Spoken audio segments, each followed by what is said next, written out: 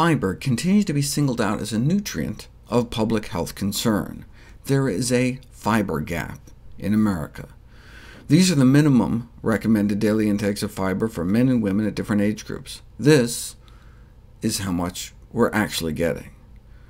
We're only getting about half the minimum considered a public health concern for all Americans.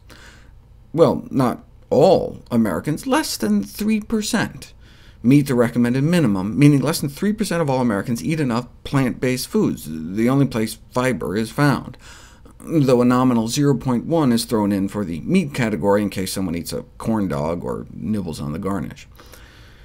If even half of the adult population ate 3 more grams a day, like a quarter cup of beans or a bowl of oatmeal, we could save billions in medical costs, and that's just for constipation.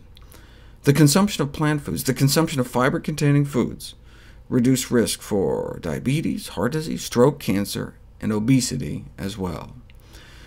The first to make this link between fiber intake and killer disease was probably Dr. Hugh Trowell, many decades ago. He spent 30 years practicing in Africa and suspected it was their high consumption of corn, millet, sweet potatoes, greens, and beans that protected them from chronic disease.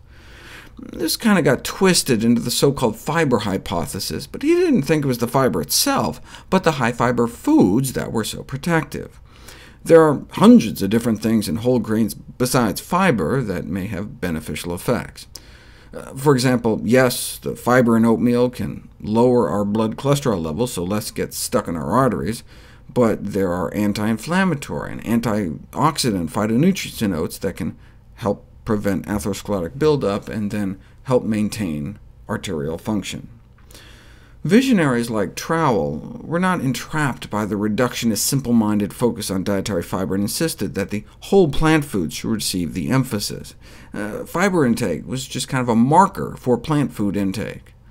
Those with highest fiber intake, the lowest cholesterol, were those who ate exclusively plant-based diets. Risk factors like cholesterol are one thing, but can these individual foods actually affect the progression of heart disease? We didn't know until this study was published.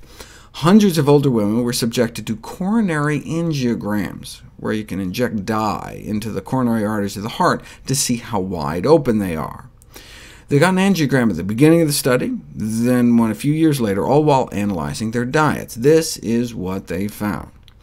The arteries of women eating less than a serving of whole grains a day significantly narrowed, whereas the arteries of women who ate just a single serving or more also significantly narrowed, but they narrowed less. Right?